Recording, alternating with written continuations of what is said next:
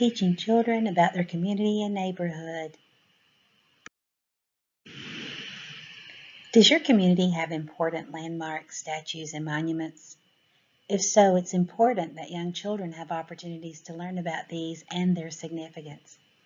Including photographs and images of these in your classrooms are just one way that children can learn about them. Having an opportunity to visit and then write, draw, or dictate stories about their experiences will make the learning so much more meaningful and fun. Does your community have fountains, rivers, ponds, lakes, and other bodies of water? If so, these can be highlighted throughout your classroom so children can have experiences learning about these. What types of businesses and buildings are located in your community? And how do the children in your classroom know about these? Do you allow children opportunities to learn about and demonstrate their knowledge regarding their neighborhood and their community? What types of activities are available in your community that children and families can engage in for learning and fun? Do you discuss these?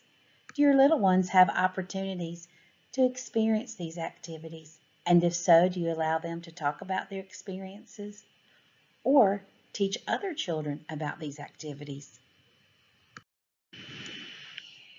Are there opportunities for young children to participate in sports? And how does your community support sporting events? How can you include these in your classroom? Some physical characteristics of a community are man-made. These include public services that are offered to the community and its residents. How do the children in your classroom know about the physical characteristics of their community? Geographical characteristics of a community include landforms, types of soil, vegetation, and animal life.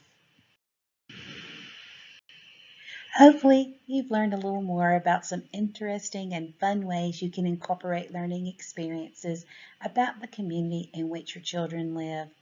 Now it's time to explore your community and neighborhood and have some fun.